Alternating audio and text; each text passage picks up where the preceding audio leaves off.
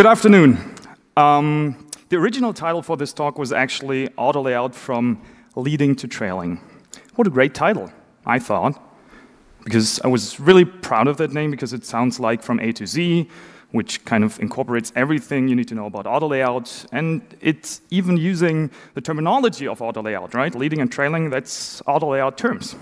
So I submitted my proposal to UIKonf on the website, and then someone commented on my proposal that this might actually not be as good as I thought, the title, because from leading to trailing also has a different meaning, right?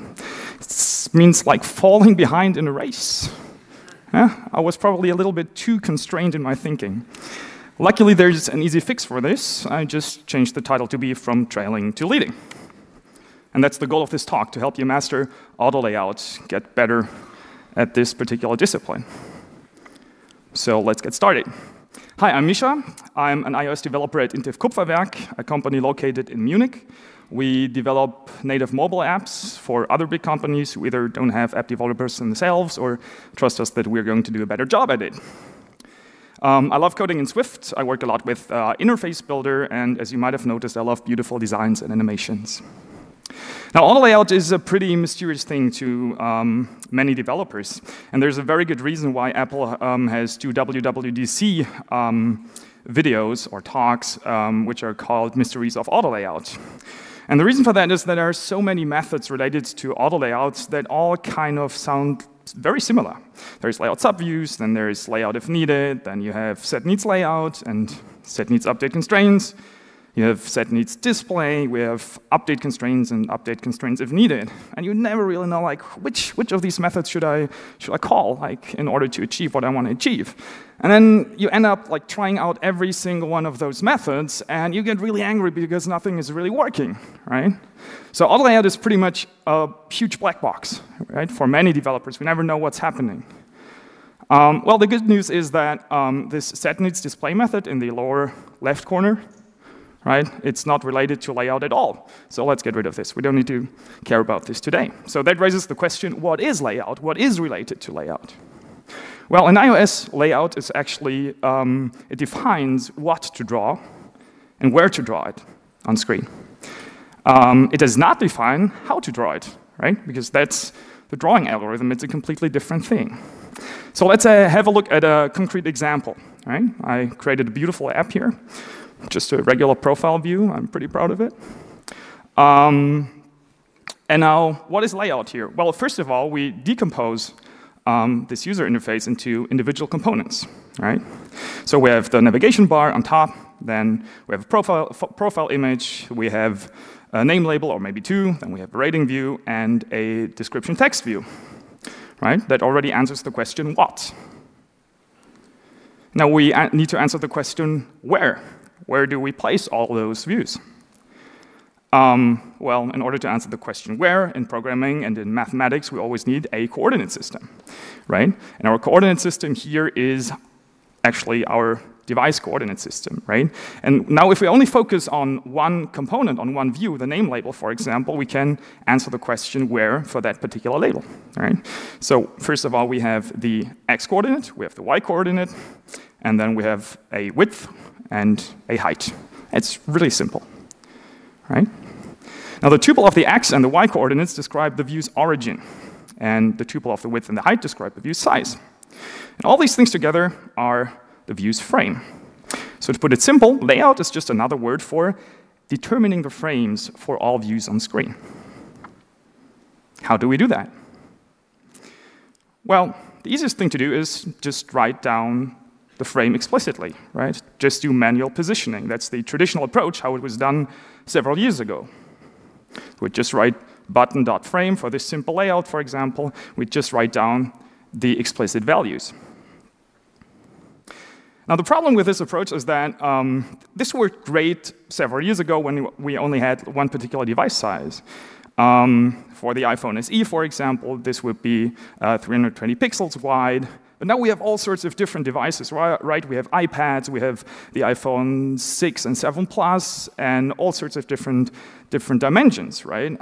So with this manual positioning approach, when we have a different device, then this approach doesn't work anymore, because this is how we would want our button to resize, right? What we actually want to have is equal horizontal padding to the screen on both sides, right? But this doesn't work with manual positioning. We would need to specify a different frame for each screen size, actually, and that's a really tedious work and not scalable at all. So a way better way to do this is not to set the frame explicitly, but we rather describe our intention semantically, which is we want a fixed spacing to the screen edges on both sides of the button. And for that, we add these tiny blue lines in Interface Builder. We can, of course, also do that in code to indicate the spacings, which we will later call constraints. Right? So now when we use a different device with a different screen size, the iPhone 7 Plus, for example, it resizes automatically. It's the way we want it to be. And that's the basic idea of auto layout, right? To create beautiful user interfaces that look great on any device with any device orientation. Or with other words, to create adaptive user interfaces. Now, in order to get there, we have a mission to accomplish. First of all, we need to find a convenient way to describe the frames relative to each other. Right? And the first step to get there is to describe in order to get there to describe layouts in an expressive way, is to find names for the edges of a view. Right? So let's do that. We have a generic view here, and then we define the leading edge and the trailing edge, and then we define the top and the bottom edge, and we call these things layout anchors. Why do we choose these strange names, leading and trailing, and don't just go with left and right? Well, there is actually a left and a right layout anchor, but we don't want to use them in most cases. And that's because there are some languages that read from right to left, Arabic, for example. Right? And user interfaces should always follow the direction of the local language. As developers, we don't really want to think about the language specifics, and that's why we have those specific layout anchors, leading and trailing. For Arabic, the trailing layout anchors on the left side and the leading layout anchors on the right side. And for English language and all left to right languages, it's the other way around. Now, all these layout anchors that we've just seen, the 4 layout anchors, are the base layout anchors. We have 2 horizontal layout anchors along the x-axis, leading and trailing, and we have 2 vertical layout anchors along the y-axis, top and bottom. And what's really cool about that is that from these base layout anchors, we can actually deduct other layout anchors that are really convenient to describe our layouts in a very expressive way. Right? We have 2-dimension layout anchors. First of all, the width, which can be expressed through the leading and the trailing layout anchor, right? It's just the difference between those two. And then we have the height, which can also be expressed as the difference between the bottom and the top layout anchor. And then we can define center layout anchors. We have the horizontal center, center X, which is basically the average between the leading and the trailing layout anchor, and the vertical center, which is the average between the top and the bottom layout anchor. Right? If we're 100% correct, of course, we need to use the absolute values here for those equations. But let's stick to this because it's a lot easier. I don't want to make things overly complicated. And then we have some special layout anchors that are only used for views that display text, like labels and text views. And they are pretty self-explanatory. You have the first baseline layout anchor and the last baseline layout anchor. And with that, we've already completed our first mission, right? We've found a convenient way to describe frames relative to each other. Yeah? So let's look at some examples what we can do with that already. For example, we can describe a layout that aligns the leading edges of 2 views, like in this image. We simply set the first view's layout anchor equal to the second view's layout anchor. It's that easy. Or we can also align views next to each other. Right? We set the first view's trailing layout anchor equal to the second view's leading layout anchor. Or we can require that 2 views always have the same width by simply equating the width layout anchors of both views. We can do the same thing with the height, of course. Right? And finally, we can also enforce that a view must always have the shape of a square, right? By equating the view's width layout anchor with the same view's height layout anchor. So that's already a lot of things we can do with this simple declaration of layout anchors. And when we look closely at all those equations here that we used to describe our layouts on the previous slides, and we don't even need to look that closely to notice that they all follow one pattern, one very simple pattern, and it's simply anchor 1 equals anchor 2. That's incredibly simple. Is that all we need to work with auto layout? Not so fast. What about spacings between the views, right? In one of the previous examples, we aligned 2 views next to each other without any spacing. But now we do want some spacing between them. So instead of simply equating the 2 layout anchors, we now need to add a constant, right? So let's add the constant down here. And we have view 1 trailing plus 8 equals view 2 leading. Or a similar situation when we want to use some indentation and align views like in a list, like this. And we also need a constant to describe the spacing between the first view's leading layout anchor and all the other views' leading layout anchors. Right? So for view 2, for example, it would read like this. Now, it's pretty obvious that these equations don't really fit with our previous pattern, this pattern, right? So we need to modify our formula in order to describe the layouts from the previous 2 slides by simply adding a constant. So let's do that. Let's add a constant in here. And for reasons of convenience, I'll just swap the 2 sides of the equation because it'll become handy later on. Isn't there still something missing? Yeah, there is, because otherwise I wouldn't ask the question. So what if we want to have a view that's twice as wide as another view? That's interesting, for example, when we want to create columns for a newspaper app or something with different widths. So if we want to have one view and the other view is like twice as wide. And we need a factor down here, right? We need to write view 2 width equals twice the size of view 1 width. Or if we want to have a view in the shape of a DIN A4 paper. For all the Americans, DIN A4 paper is defined as an aspect ratio 1 over square root of 2. So again, we need a factor here, right, to describe this layout. So we need that factor whenever we want to set a fixed aspect ratio for views with a shape other than a square. Now, same story as before. The old pattern isn't fitting anymore, right? So we kind of need to modify our pattern again to account for the multiplier. Let's add the multiplier in here. Just as a note, the constant in here is 0 in these 2 cases. Most of the times it's just like that you either have a multiplier or a constant, but theoretically it can be both. Both can be non-zero. Does it get any more complicated? No, it doesn't. Because that's actually the final constraint formula. And surprise, every single one of those tiny blue lines in Interface Builder represents such a formula. They're called constraints because they constrain the possible layouts. When you add enough constraints, then there's only one possible layout, right? And that's what we want to make sure when we create user interfaces with auto layout. So a constraint is a linear equation, the kind of equation that describes a straight line. Right? You should all remember that from school. And now we have a powerful way to describe our layouts with constraints, but there's one very important question. How do we get from the constraints to the frames, right? Because in the end, the system needs to know where to position all our views. How do we transform these things? Short reminder, these are the values that describe a frame, and these are the base layout anchors. And again, we use our little trick.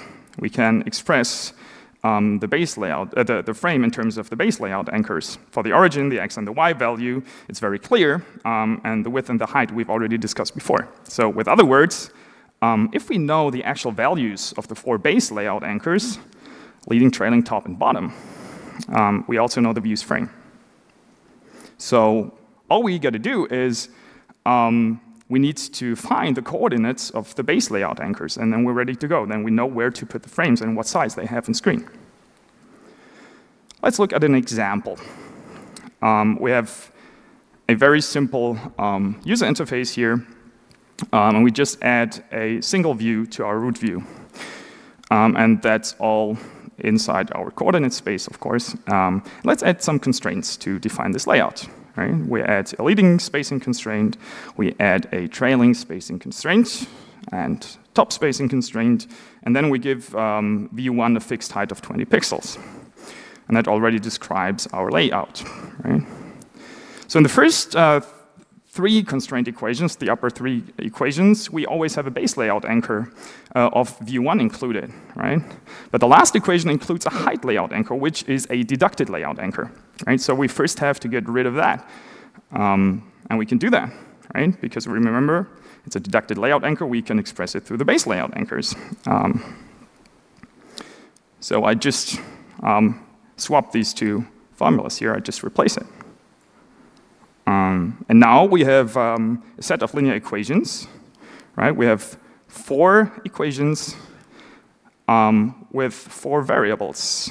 And if you remember correctly from linear algebra, there's some fancy thing that the set of n equations with n variables is always solvable if those equations are linear independent. Right? But how do we get those the root views base layout anchors, like the one on the right side that are not in blue? Those are still also kind of like variables. How do we get those? It's fairly simple, because after all, our view is embedded. It's being presented on screen, so and the screen has a coordinate system, so we can actually pretty easy get those values. The origin is defined as 0, 0 in the upper left corner, and then we have the screen width and the screen height as the root views dimensions. So that's how we get our root views base layout anchors. Leading layout anchor is 0, the trailing layout anchor is 375 for an iPhone 6 or 7, for example, for that case. The top layout anchor is 0, and the bottom layout anchor is 667. Right? So now we can simply substitute the values in our constraint equations with that particular values. And as you can see, we actually can resolve this equation. We get the actual coordinates for our view1 space layout anchors. Right? And that's possible because we already knew the other thing, by the way, we don't need it anymore because it's not included in those constraint equations. And that's only possible here, resolving the constraints, because we already knew the values of the superview space layout anchor. And that's a general rule. Right? If a view knows its own frame, it can always compute the frames of all its subviews. So if the outermost frame is always known, right? It's the Windows frame, the screens. And for that reason, the layout flow is always from top to bottom, right? We start with the outermost view with a screen, with a window, and then that computes the frames of its subviews, and then those subviews compute the frames of their subviews, and so on. Right? So the layout flow is always from superview to subview. Let's make the user interface a little more interesting and add a second view. And then we add some constraints. We add a leading constraint to align it with the first view, and then we add a center constraint to center it in the root view, and then we add a fixed width constraint, and we could also add several other constraints, right? And that's still a very simple layout. We only have 2 views. For each of them, we need at least 4 constraints to describe the layout non-ambiguously. But the real user interface will have many more views, right? Maybe 10, maybe 20, maybe even 50. So we'll end up with a dozen of constraint equations. Who wants to solve all those equations? Anyone? I don't want. So the good news is you don't have to do that, because the system solves this set of linear equations for you. And that's exactly what happens inside the UIView method layoutSubviews. Right? The system computes the actual frames of all subviews by solving a set of linear equations. Right? It takes the constraints and it transforms them into the actual frames. When exactly does this happen? It's always a very important question. Well, layoutSubviews is called by the system during a so-called layout pass. What's a layout pass? Well, sorry guys, it's a black box again for us for the moment. But it's a black box of which we know that at some point layoutSubviews is called, right? And whenever the system thinks it's necessary to go for another layout pass, it triggers another round, and this happens again and again. So the constraint equations are solved inside that layout pass in order to compute the actual frames. So that's why the whole thing is a layout cycle, right? The problem about this thing is that you never know exactly when a layout pass happens. And sometimes you need to be sure that your layout has been resolved, that you actually have the actual frames positioned, right? So you need to trigger a layout pass yourself. How do you do that? How would you do that? Well, the first thing that comes into mind is call layoutSubviews, right? Because that's the method that transforms the constraints into the frames. You should never do that. Please don't do that. Call layoutIfNeeded instead. Why? Well, it's due to performance reasons, right? layoutSubviews will always solve the set of your constraint equations, no matter what, right? Even if nothing has changed at all. The same set of linear equations would be solved over and over again, wasting processing power and memory resources. So it's a way better idea to keep track of the changes to the constraints and to your view hierarchy. And only if something changes, then you invalidate the layout. And then during a layout pass, only call layoutSubviews if the current layout is invalid, right? So that raises the question, how do we keep track of the constraint changes? How do we know if something has changed? Well, for that purpose, Apple has implemented an internal flag. It's very likely it's called NeedsLayout, so I'll stick to that for this talk. But after all, it's internal, it's private. There's no way for me to know how it's actually called. But that would be a wise choice. Now, this flag has two states. It has a valid state at the bottom, which means that all frames are properly set. This is false. And it has an invalid state, true. Then some frames, and it means that some frames are not up to date and need to be recalculated. Now, I wasn't entirely honest with you when I said previously that layoutSubviews is always called during a layout pass, because it's only called if that internal flag is true, right? Because if it's false, layoutSubviews is simply skipped. How does this look in code? Probably something like this, the layoutIfNeeded method. It does something like this. It first checks the flag if the layout is invalid. If it is, then it calls layoutSubviews, otherwise nothing happens. It's probably not Apple's original implementation of the method, but it's a very good way to think of it, what it does.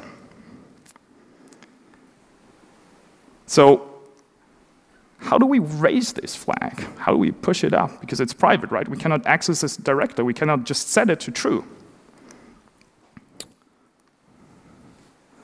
Well, the NeedsLayout flag is automatically set to true whenever you add or remove constraints, when you modify existing constraints, or when you add or remove a view from the view hierarchy. So in those cases, you don't need to think about this because it happens automatically. And NeedsLayout is automatically set to false. When is it set to false? Well, of course, after each layout pass, right? Because then the frames have been resolved already, and it's in sync with the constraints. So when layoutSubviews has returned, then it's set to false. So in most cases, you don't need to think about invalidating the layout yourself. But there are some cases where it might be necessary to manually invalidate the layout. For example, when you change the label's text and you want it to resize automatically. And you do this by calling setNeedsLayout. Right? All this method does is pushing the flag up, raising the flag. It sets NeedsLayout to true. And this will force a layoutSubviews call in the next layout pass. Now, a combination of the two methods will force an immediate layout pass, of course, right? If we first invalidate the layout by calling setNeedsLayout, and then we perform a layout pass only if it's needed, this will result in an immediate call of layoutSubviews. And this is a very common pattern in UIKit. I call it the principle of invalidation, right? For example, there's this pair of methods, setNeedsUpdateConstraints and updateConstraintsIfNeeded. And these will also result in an immediate call of updateConstraints. Now, what is updateConstraints all about? What's that method good for? Well, normally, you should update your constraints directly after the change occurred, whatever triggered the layout change, right? And the Apple docs actually state that if you want to change a constraint in response to a button tab, make that directly in the button's action method, right? When the change occurs. And the reason for that is that it makes the control flow a lot easier to understand, right? Because it's connected to some action and results in cleaner code. And then in some cases, this might be just a little bit too slow. I always need to wait for the snail to finish. It's really too slow. For example, when changing a huge number of constraints, or when redundantly switching the same constraints on and off many times in a row. And in these cases, you should override the updateConstraints method and update all your constraints inside that method at once. The reason for that is that the layout engine is a lot more efficient when it can handle all constraint changes as a batch, and it will yield better performance. Let's have a look at an example, right? Let's say we want to toggle between two layouts, right? That's the first layout where we have a label and the user interface, and we want to center it and give it a fixed width. And then we have a second layout of that same view where we don't want to center the label, but somehow like stick it to the left edge of the screen and leave a wide spacing on the right side. And we distinguish between the two layouts with a simple Boolean, is centered layout. Right? So is centered layout is true for the left layout, and it's false for the right layout, exactly. And now we want to swap between those two layouts, for example, as a result of a button tap or something. How do we do that? Well, we override the updateConstraints method. The first thing we need to do is to call the super implementation, of course, because otherwise your program will simply crash. And now we check for this Boolean that indicates our current layout is centered layout, and then we activate the width constraint if we have the centered layout, and we activate the center constraint if we have the centered layout, and we deactivate the label's leading constraint when we have the centered layout, and we deactivated the trailing constraint when we have the centered layout, right? Now every time this method is called, the layout is updated, and we get the result we want. And when is it called? Well, it's called right before each layout pass, but again, only if the constraints have been invalidated before, right? Same principle as before with setNeedsLayout and layoutIfNeeded. Or you can also call it manually by calling updateConstraintsIfNeeded, but in most cases you don't need to do that because, yeah, I think I've never ever needed to use that method.